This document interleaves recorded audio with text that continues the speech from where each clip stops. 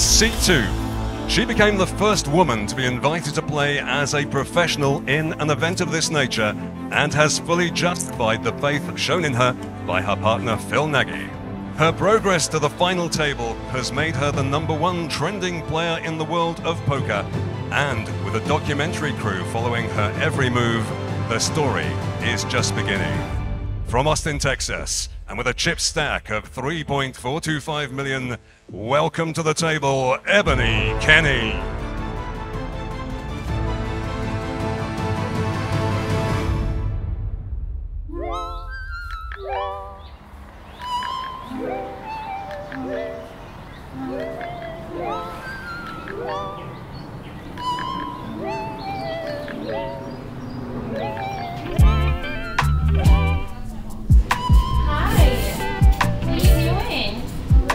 I had just finished my jam-packed summer of the World Series of Poker, and I was on my way to Joshua Tree to decompress and get some solo time.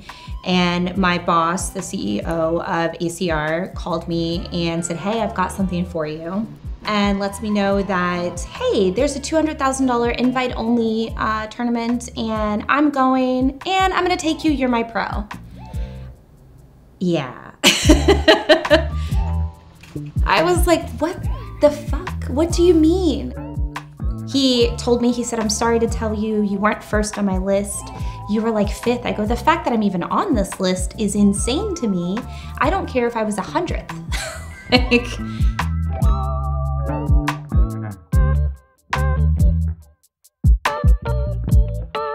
so originally, when Phil called me to play the Coin River Invitational, that was the only event I was gonna play.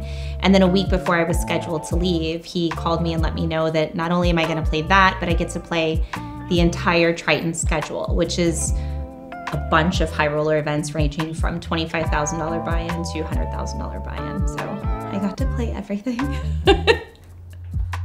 Oh, my vibrator's on. Oh. I was like, what is this noise?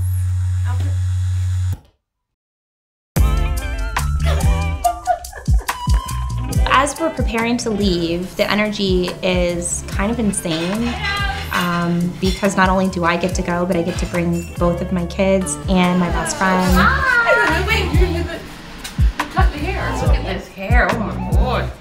And it was just kind of surreal because my kids and I had just been through so much in the past several years, and it was exciting for us to be able to go and have a first-class trip together at a time where we could thoroughly enjoy it. It felt surreal for the most part. Where are we going? Cyprus. Oh my God! The fuck? Yeah. Yes. Okay. He said that we can make small bags about it. Sponsor me already, you fucks. Jeez. This is ready to get sponsored. Element. Stay salty, my friends.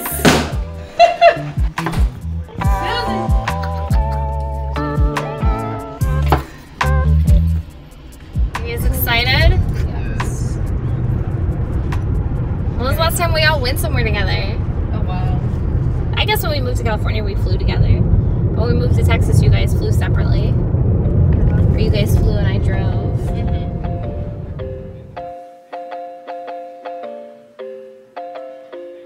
Even just hearing that, being staked for over $500,000 worth of tournaments is insane. I've been playing poker for so long, and the biggest buy-in before this trip that I had ever played was a $10,000 buy-in. So when you put that in perspective, it is incredibly different than anything that I've experienced my entire poker career.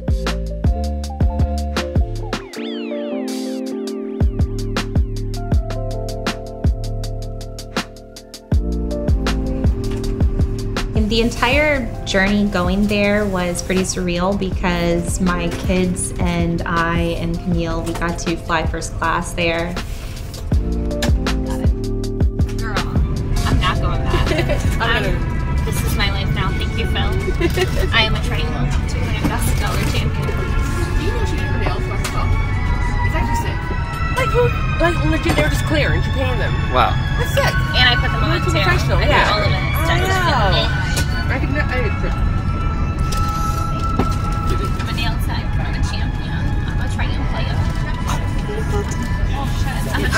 friend. I'm here too.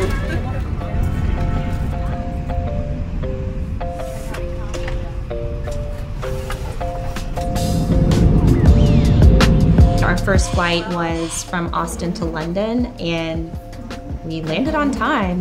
For whatever reason, we missed our connecting flight. Like, they had decided we couldn't get on. Like, we couldn't go through security to get on.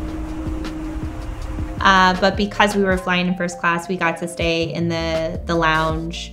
And so there was, you know, snacks and food and couches for us to sleep on. And everybody slept except for my daughter. She was doing schoolwork, and she's like the most responsible human I know, and I don't know where she got it from.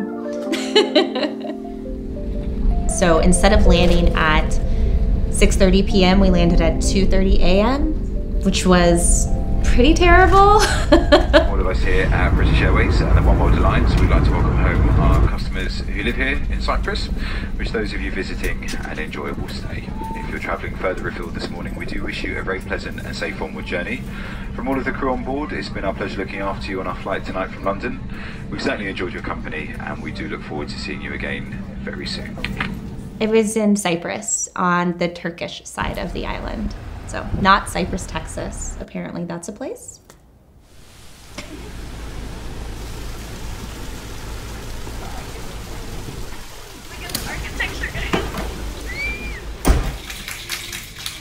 Tomorrow, I waiting you whiskey lunch.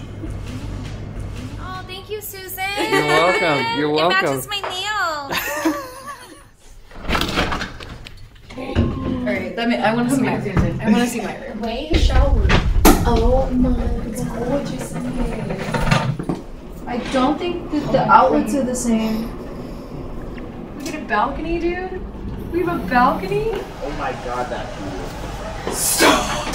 Holy fuck!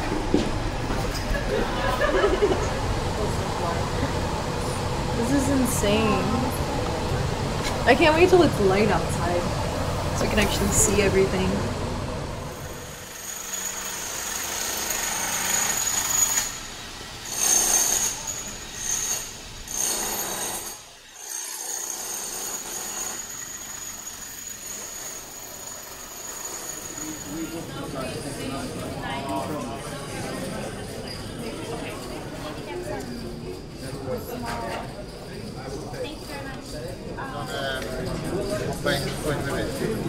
Hi, I'm Rob. Hi, Robbie. Oh, this is my friend Camille. Hi, darling. Susan. Hi, mate. You alright? Nice to meet you. Yeah. What's up? Hi, fine. 10Ks, I'm like comfortable, I get hyped about it, but I don't get a service anymore. But I do get to play the 25K and 30K and 50K next week, so it's like more of a... Thank you so much, I'm so excited. Oh, I didn't realize you played online. Yeah. I think I'm just about to call off half my stat. Give me just a second here. Can I see? Yeah. I don't think I can fold. Hold. It's a flip. Hold. Close You're your on the eyes. board. You're on Just the hold. board. You're on the board. Open. You have to peel it. You didn't push it. Yes, you're on the board. In Cyprus was actually the first time I met Phil in person. I'm like, oh, hey, person who's putting me in $500,000 worth of tournaments, high five. Like, what can you even say, you know? Amazing. Good to meet you. So Hello. sorry, How are you? What's up, Phil? So when somebody's taking their time, I just pull out my frog. That is gonna tilt somebody's face off. For sure. Phil is who Phil is, and it's so wonderful that he, you know, gave me this experience, and then on top of that, allowed me to be surrounded in love, you know, in the form of my people, you know. So I'm very grateful. And I'm absolutely gonna tell Bryn, no licking my frog. Anyway, Rob's out there waiting for you. Go eat something. Enjoy yourself. It was a time when he failed. Yeah. So Rob Young, who was the creator of the Coin Ribbit Invitational, got me and my family into this restaurant, and we didn't know that we didn't have to pay for it. And we ordered so much food, and I'm waiting for the bill afterwards. And we're like, no, they're just like, no, just go. And I'm like, what? Just being able to have this experience and me look around the table and just see like pieces of my heart around right before I'm about to play all of these high rollers. It was just such an incredible experience. Hello. Oh, this is Camille here with me. I got incredibly lucky with my poker coach by way of Chance Corneth from Chip Leader Coaching. And I started working with him just a few weeks before I left for Triton. Yeah, because a lot of people, it's like being afraid to pull the trigger on a big bluff or being afraid to like call a river shove and look stupid or like something like that. Those are very similar to what I'm afraid of. I am not a GTO player, as the cool kids call it.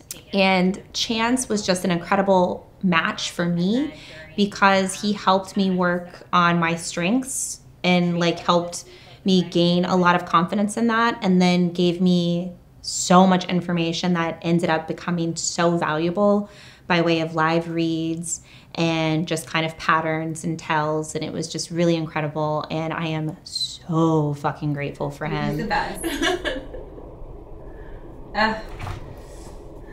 What the fuck? All these notes. Let's have a twerk off at the Triton. Get all the players to twerk. Yeah. So look at a lot of ass. So when he's twerking, like he's twerking and he's shaking his ass, then he's like moving his he's twerking and moving his the ass shaking is one thing, but then like the like back he has him twerking, he's shaking.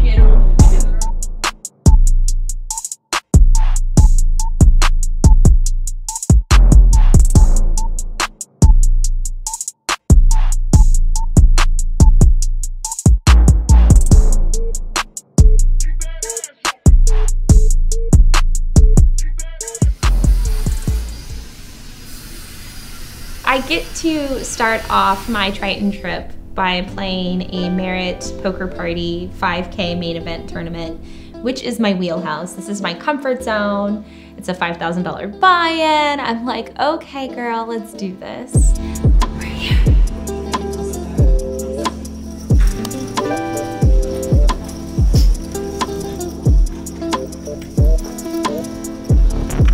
It was a nice warm-up. Get there, kind of like getting my feet wet. I almost doubled up almost immediately when I sat down to play, so it was great.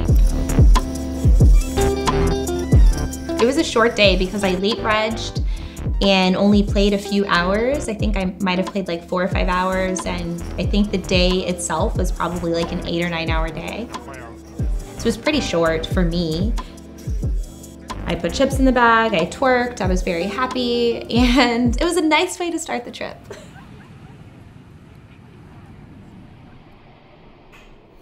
It feels nice to have this little momentum going into what is going to be the craziest week of my life. This was my first time playing poker in Cyprus, obviously. I couldn't believe the poker scene there. I saw people that I knew from the States who I didn't even know traveled to Europe to play poker.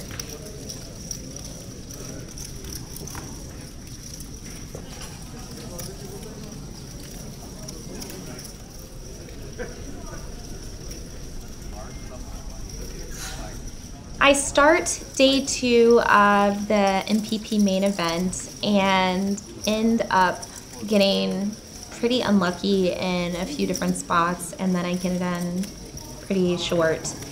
And after I bust, I look up and see that late registration is still open, which is completely unheard of in poker, by the way. Normally on day 2, late reg, if there's late reg into day 2, it stops as soon as day 2 starts. And this tournament was completely different. Registration was still open, like I wanna say like 2 hours into day 2. And so I realized, hey, I could still buy in, and I still had, I think it was like 25 or 30 big blinds. So I rebought and actually ran that stack up pretty well. It was nice for a little bit.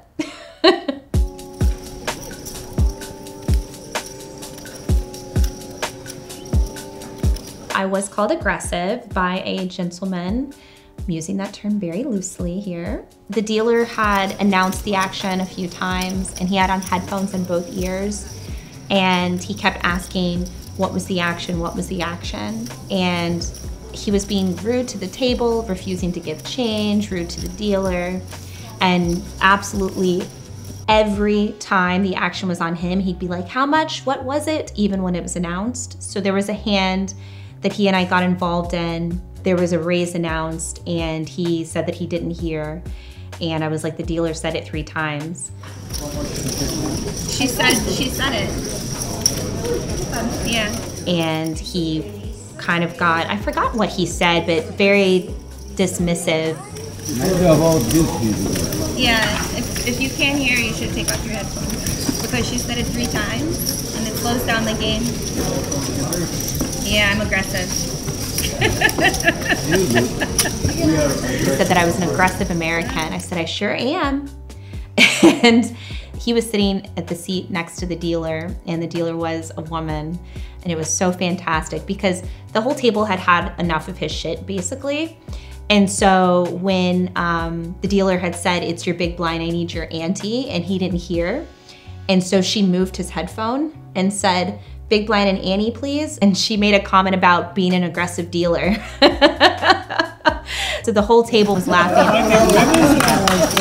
But it was so fantastic because it was so fitting.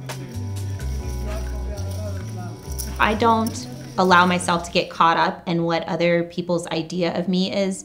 I just have to remember who I am and really focus and use, the mental muscles that I've been able to grow and try to play my best and not let anyone take me out of that. Because I know that when I think about moments that I've not been proud of myself on the poker table, or I've lashed out, or I have stepped away from who I am inherently as a person, it is because my mental game has been like, I kind of let weakness play a part. And it doesn't mean that I'm not affected by things, right? I am human, but just knowing that it's okay. I get to be human here. Okay, perfect. Thank you, see you tomorrow.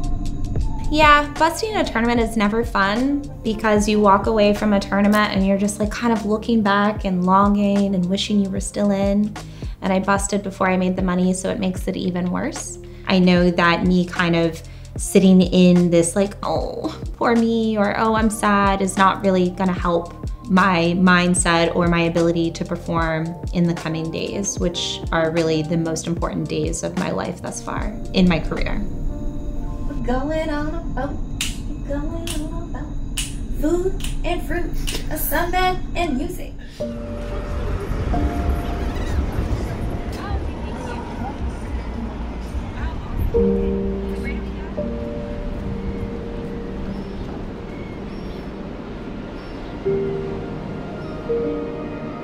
My kids and I have been through so much. 5 years ago, my son died 3 times. My daughter saved his life. He was in a coma, and the doctors were like, he's not gonna make it. And so he had 17 surgeries, and we were just not sure what our family life was gonna be like. So there was no version of me then that imagined my life would be like this now. So I am so grateful, and being on the boat and having this time with my kids and my best friend is just such a gift. It's way bigger than this tournament for me, It is being able to have this experience with my kids. That is a memory that's just cemented into my heart, and I will forever take with me. I'm so grateful to feel like I told him, and I keep telling him that this is way deeper than just a person who gets this experience. It's, it's life.